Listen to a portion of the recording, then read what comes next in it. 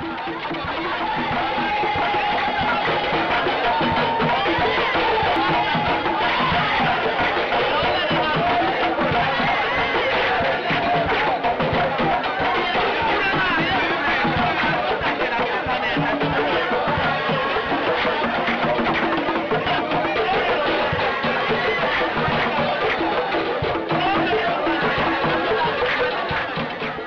mask I'm about to talk about is an example of a chimney mask rather than a mask used by the Mendi people in the south and southeast of Sierra Leone.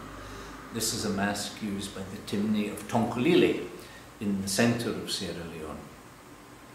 It's called Arong Athoma, which means literally the mask of the Toma, or the Toma mask. And there is a Toma society which is part of the Timni Rugbenley society. So this is a mask associated in particular with this Timni society, Rugbenley, and it's called Arong Athoma because it's a mask of the Toma within Rugbenley. You will see that it has large nostrils. If you see it from the front, then your impression is that you're looking at the eyes because of these roundels which are carved in the nostrils. It's carved flat, and then the roundels are carved around it. So if you were to come upon it, just looking straight at it, your initial impression would be that you were looking at a mask with huge white and blue eyes. However, if you look at the mask all round, then what you discover is that it has a domed forehead, it has horns which carve around the forehead or the dome, and it has projected forward, it has these large flaring nostrils. And underneath, you can see teeth. So, it is a mask which displays animal characteristics of savage teeth, flaring nostrils, horns, and a head which is long rather than upright. The mask is worn flat on the head, with a raffia cloak projecting round about it. The person who wears the mask also wears a raffia costume involving an upper cloak of raffia, either dyed red or yellow, but certainly not black. So this has probably been dyed yellow, it's slightly faded. And also, the costume includes kind of raffia leggings, but with the raffia cloak hanging over the top. So there's a raffia kind of shoulder cover which is attached to this mask. There's another raffia which covers the upper body and covers most of the legs. Generally, these masks appear in pairs. So there are two at the same time and they perform with each other. The earliest photograph we have of such a mask dates from the second decade of the 20th century and shows two maskers in the chiefdom of Namaka, which is just to the southwest of Yile, in the centre of Sierra Leone.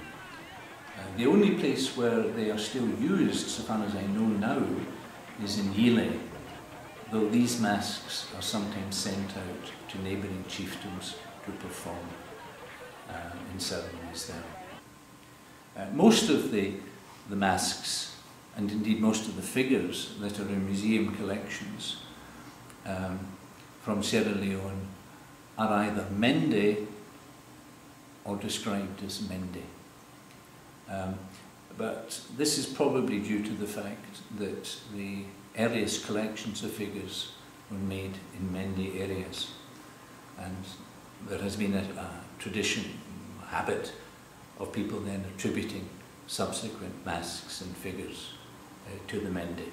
In the case of the Arong Athoma, however, this didn't happen precisely because the Mende people have nothing like this. This is exclusively a type of mask which is only found among the Timni in the centre of Sierra Leone. There are only a few examples of these in museums and in private collections. This one has been in the British Museum since the 1960s, but was brought from a dealer in London. I say that this mask is associated with the Rigbenli Society. The Rigbenli Society is a very ancient society among the Timni and has a wide range of functions, some of which involve ritual purification from pollution of different kinds.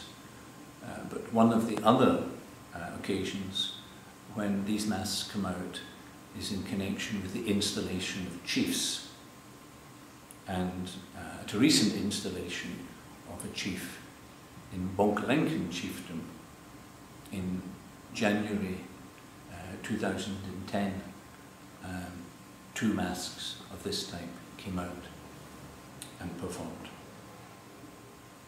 So that's the Arong Athoma mask of the Timni people. Now, I want to compare this with a stone carving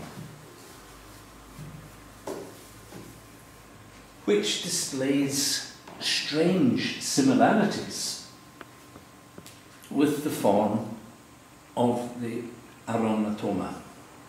Now, I have no explanation to offer for this and merely put it to you as a puzzle.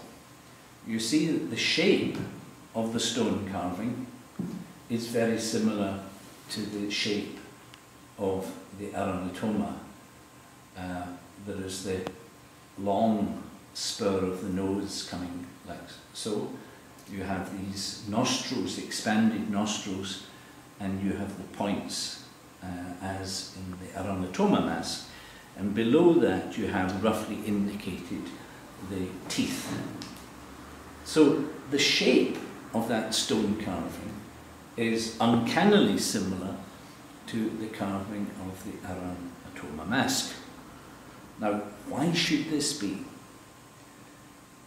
If this stone carving is genuinely an ancient one, then this would suggest that the form of the Arong Athoma must itself be ancient. So if this carving is 500 years old, then this would suggest that masks at least similar to the Arong Athoma were being made in Sierra Leone, perhaps before the arrival of Europeans.